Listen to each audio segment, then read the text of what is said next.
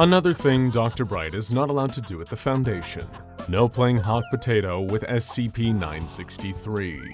SCP-963 is the ornate, anomalous amulet that contains Dr. Jack Bright's consciousness. Any living subject that comes into contact with this amulet ceases brain function, and their consciousness is replaced with Dr. Bright's. If they remain in contact with the amulet for longer than 30 days, they will retain this consciousness even after the amulet has been removed. Otherwise, they will experience brain death. Essentially, it should be taken incredibly seriously and handled with great care. It should not be tossed at a random D-class, research assistant, or any other Foundation staff member with shouts of "catch!" or used to play any other high-stakes, contact-based game. It is not, in fact, a fun team-building exercise that should be played on company retreats.